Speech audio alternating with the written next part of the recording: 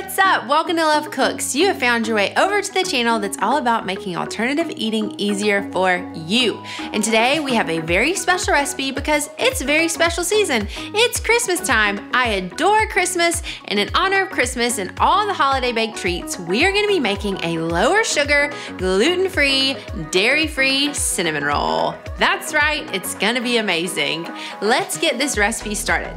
All right, y'all, to start this recipe off, we are going to make our cinnamon roll filling first, and let me tell you why. This is gonna make your life a whole lot simpler when you go to mix in the filling with the dough. So we're gonna preheat our oven to 350 degrees, get that nice and hot, and then we're gonna begin with our filling. We're gonna start things off with 1/4 cup of packed dark brown sugar. To that, we are going to add 2 tablespoons of stevia. I love blending stevia with other sugars.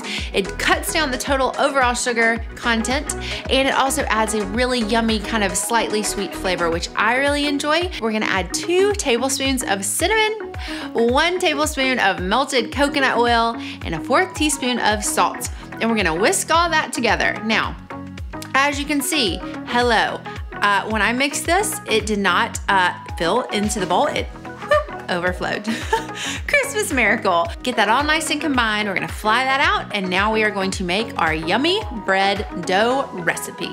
Today's recipe, we are using Simple Mills gluten-free almond flour bread mix. I adore Simple Mills. I love their crackers, I love their pancake mix, and I especially love this bread mix. We are gonna start things off making the bread roll dough, the dinner roll recipe. Right on the back of the box, we add a couple special things to it. So we're gonna start with 2 eggs. We're gonna add in 2 tablespoons of coconut oil. Instead of the olive oil in the box, we use coconut oil. I also added in 1/2 cup of filtered water, 1/4 cup of apple cider vinegar. So we're gonna mix all those wet ingredients together. Use a whisk, get them really good and combined, and then we're gonna add in our bread mix. So we are using the Simple Mills almond flour gluten-free bread mix. It's so delicious. We're gonna pour that on top, and then because we're doing a sweet roll, we're gonna add in 1/2 teaspoon of stevia. And then we're gonna whisk all that together, get it nice and combined, looking so tasty. And then once it's all mixed up, we are going to add in our dark brown sugar cinnamon mixture.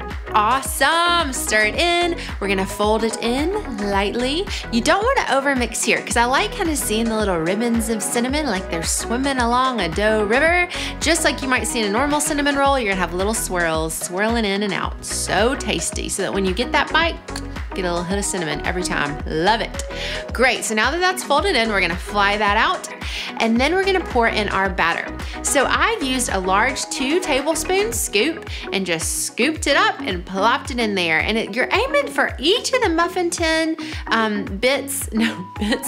holes, spaces, yes, to be about halfway full. So I just kind of plopped about 2 tablespoons in each one and then added a little bit so they looked even. Some of them got little swirlies on top. Looks like somebody's little hairdo. Love it. Perfect. So once that's all filled up, we're gonna put that right in the oven, 350 degrees for about 25 minutes. Gorgeous. And while those are baking, we are going to make our lower sugar glaze. Starting over. Oh my word, my brain. Okay. You could make the hybrid frosting. Not gonna be as tasty. Okay. And then we're gonna add 2 nope, dadgummit, wrong one. Got this, okay. We are gonna start out with 1/4 cup. Is that right? Yes, okay. Got it right now. We're gonna start the frosting and the glaze out with 1/4 cup of confectioner's sugar, powdered sugar. We're gonna add 1 teaspoon of stevia, and we are going to add 1 tablespoon of coconut milk, unsweetened coconut milk here, and then 1/2 teaspoon of rum extract.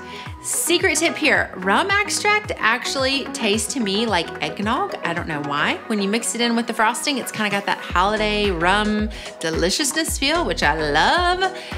So yeah, so add the rum extract. We're gonna whisk all that together.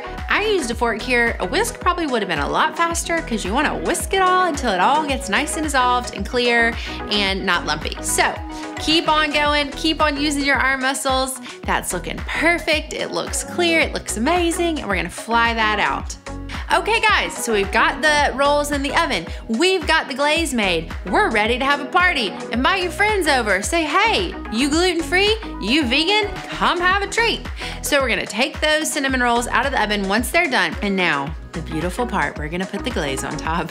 I love putting glaze on things or frosting. It just makes my heart so happy. I don't know why, it's just the best. So we're gonna glaze each one of those individual cinnamon rolls. Just, you know, drizzle it on there. Be generous. It's Christmas. It's the holidays. Have fun.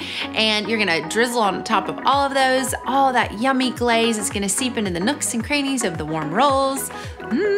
So now that we've got the glaze all in the nooks and crannies, delicious. We're gonna let that cool for about 5 minutes. Now, you wanna make sure you don't let it cool for 40 minutes because that has a tendency to stick in there like cement on a cold day. You don't wanna be stuck. You wanna let those babies be free. So I used a little butter knife to just kind of cut them out gently, like doot, get them out of the little muffin tins, put them on a cooling rack to cool. You guys, you just plate them up.